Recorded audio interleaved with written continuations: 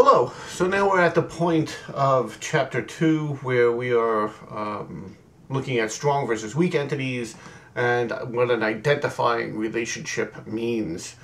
So essentially a strong entity you can look at, and the example I usually give is, you see a statue standing there. So if the statue can stand on its own and doesn't need any assistance, then it's a strong statue. If something needs to prop up the statue, you can consider the statue to be a weak statue. Kind of goes the same with entities. So when we talk about a strong entity can exist independently of other types of entities.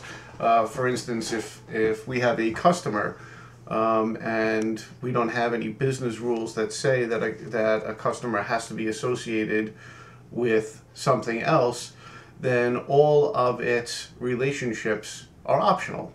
And if they're optional, then that entity can stand on its own. So it exists independently of other types of entities, and it has its own unique identifier. And again, in diagramming, it has a single underline. But typically, and in your projects that you're doing for the course, these will be your system-generated keys or identifiers.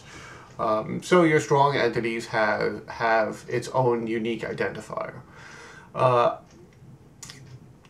Compared to that, a weak entity is dependent on either a strong entity, which is known as an identifying owner, or multiple strong entities, and it cannot exist on its own. It does not have its own unique identifier. It only has partial identifiers from the strong entities it is related to, and that partial identifier is underlined with double lines. The entity box has a double line. In your ER Assistant, you'll notice that it doesn't have a complete double line.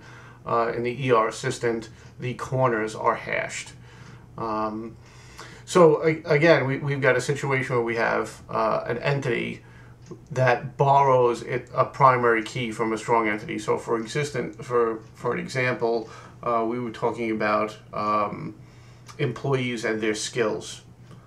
So in that example, we would use the employee ID, which is the primary key from the employee table, and we would match that up with the skill ID from the skill table to denote that a particular employee has a particular skill. So that's why the weak entity will simply be borrowing its partial identifiers from the strong entities that it is associated with. And of course there is an identifying relationship which links the strong entities to the weak entities. So let's just take a quick look at an example. So here we've got an employee and a dependent. So in this case we've got an employee which has its own unique identifier. So there's the employee ID. And again, just another attribute, the employee name.